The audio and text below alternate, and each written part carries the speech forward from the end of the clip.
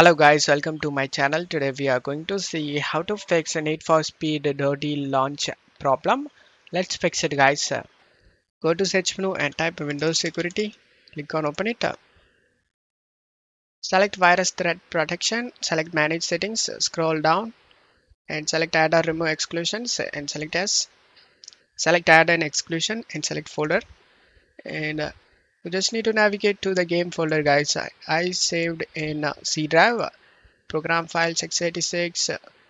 This folder, and this is the game folder. After selecting the game folder, select folder, and the game folder has been added to this list guys. After that you just need to close stuff here and go to search menu and type advanced system settings. Click on open it,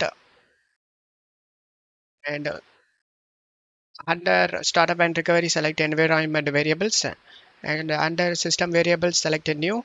And now check my video description for this text used in my video. Just copy the first text and paste it in a variable's name, and variable value, copy the second text and paste it and select OK option, and as that has been added, select OK, and now check my video description for these both files.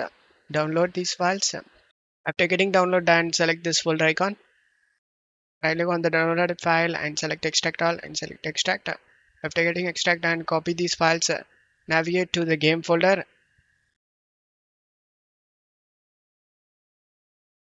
and paste the files in here. Select replace the file in the destination and continue, and now launch the game. And now the game should launch without having any problem guys.